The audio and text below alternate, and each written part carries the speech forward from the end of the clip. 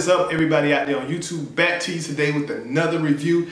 Today we're going to talk about the Retro 4 89s and 2013 release of the OG Retro 88s. I brought both of those out to show you guys a little bit of a difference, because I don't know, of course we know the 4s is different because you got the 3 and your 4. Of course we know they're a totally different sneaker, but I don't know what's going on as far as with Nike, because they're releasing all these different boxes. You know, if you're like me, you'd be like, I wonder what box is going to come with those sneakers when they release. And when it came out with the Master 12s, you know, they hit us with a kind of an OG box. You know, the 3s and the 4s have been kind of coming in the box that have the, you know, the elephant print, you know, going around the box and stuff like that. So we never know what boxes we're gonna get. They've been pretty consistent with the box that come out with the 3s and the 4s, but with the other sneakers, the box has been switching up on us. You know, they gave us the 30th anniversary box, which was the black box with the gold Jumpman, and then sometimes we get an OG box, so we never know what box we're gonna get. But the Retro 4 release, this is an 89 release. This shoe, which is the Retro 3, came out in 2013. So 3 years later, you know, they decide to release the 89. This is the 88 and this is the 89. But also the 90, which is the 5, the all black 5 with the Nike Air on the back. The Retro 90 is going to release this year as well.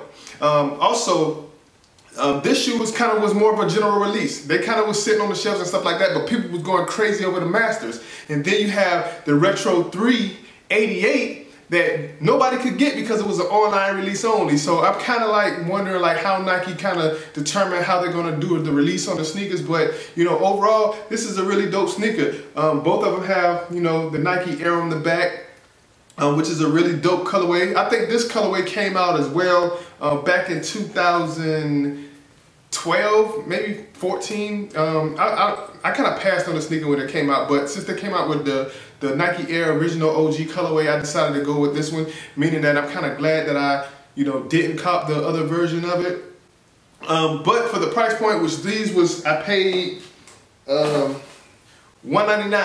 I paid $199 online for the Retro 3 88. For the 4, I paid $220. So price bump 20 bucks from the Retro 3 88 to the Retro 4 89. So price difference there with no difference in the quality. So it's kind of hard to determine what's going on, how Nike actually come up with, you know, the release of the sneakers, or whether they're going to give us, you know, a remastered version that they were calling it. You know, they were calling that the shoes remastered because it's supposed to look as much close to the original sneaker as possible. But on this sneaker, on the Retro 4 89, it looked like they just gave us, you know, the same quality material that they put on the $190 pair of sneakers, and they just price bumped us 40 bucks.